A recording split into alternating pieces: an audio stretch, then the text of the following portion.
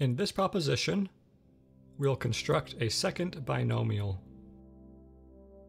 Let a plus b to b be a ratio of whole square numbers, but a plus b to a not a ratio of whole square numbers. Let d be rational and d and e commensurable so that e is rational. Let a to a plus b be proportional to e squared to g squared.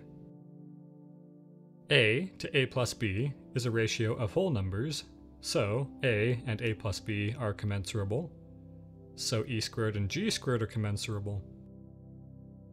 A to a plus b is not a ratio of whole square numbers, so neither is e squared to g squared, so e and g are incommensurable. E and g are therefore rational but commensurable in square only, so e plus g is binomial, and we'll show it's a second binomial. A plus b to a is proportional to g squared to e squared.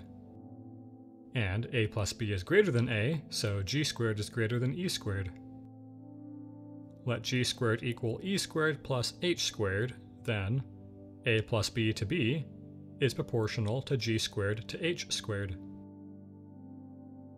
A plus b to b is a ratio of square numbers, so g squared to h squared is as well.